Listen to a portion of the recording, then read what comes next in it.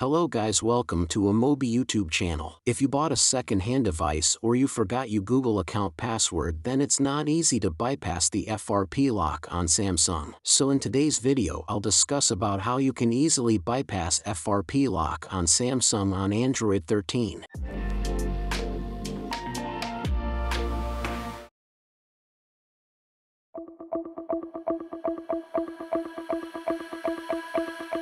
Here in first method you have to open your device's settings and then go to the accounts and backup option.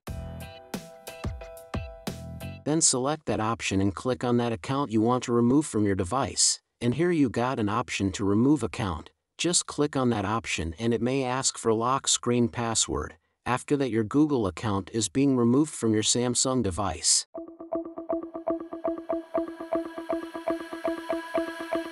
Here in second method, just download the DroidKit from description option, and after that opening it and then hit the bypass FRP lock option. And after that you got an option to start the process, hit that option and connect your Android device to your PC using USB cable and it will prepare all the files, and after that you have to select the Android version of your device.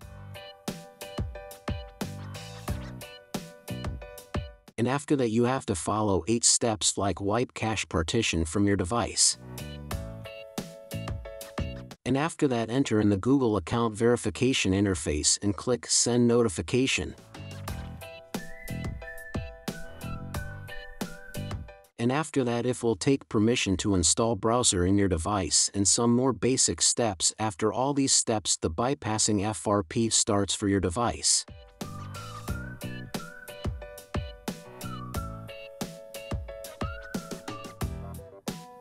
And enter your Google PIN here that you just set before, and that's all. Now your old synced account is being removed from your device. Now you can add a new account to your Android device.